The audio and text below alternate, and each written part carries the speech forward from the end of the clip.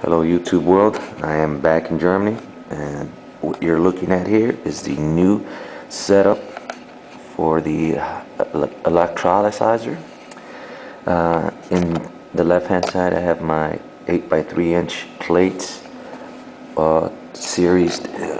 Let me get a little closer there, you can see all series there. This is on the right hand side is the one from my previous electrolyzer, which I took out. These containers I bought pretty cheap, they're $10. I found these really easy to open and close, easy to work with. They're acrylic, bought them PetSmart, I think it was. And what you're looking at is the new setup. I have a theory, since I'm going to be putting a lot more amperage on, well, this one's going to be requiring a lot more amperage because of the bigger plates and all. So I figured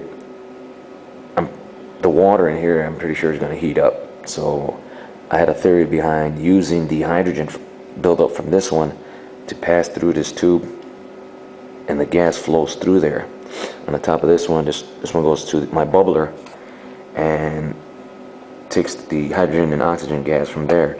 The bridge here, I'm hoping that the cooling of the gas that flows through the water will help cool this side, and at the same time try to transfer some cooling back to this side, which I don't think it's going to be producing too much, but it's all theory right now. I'm looking for some aquatic temperature strips, or actually yeah, pretty much temperature strips I can put inside.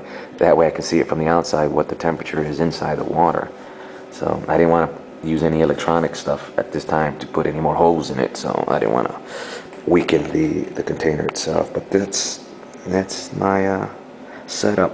I'm still working on the bubbler because I got to change it from what I have, the configuration I have it at now. So I'm still working on that. And my motorcycle been acting up just yesterday, and I found out what the problem was. It's just my spark plugs are falling out. I was running the motorcycle without air filters at first, so I thought I was having some issues with the corn oil that's been running in it, but that wasn't the case. At any rate, stay tuned. I have some more footage. I'm still working, so this is my new system. Stay tuned.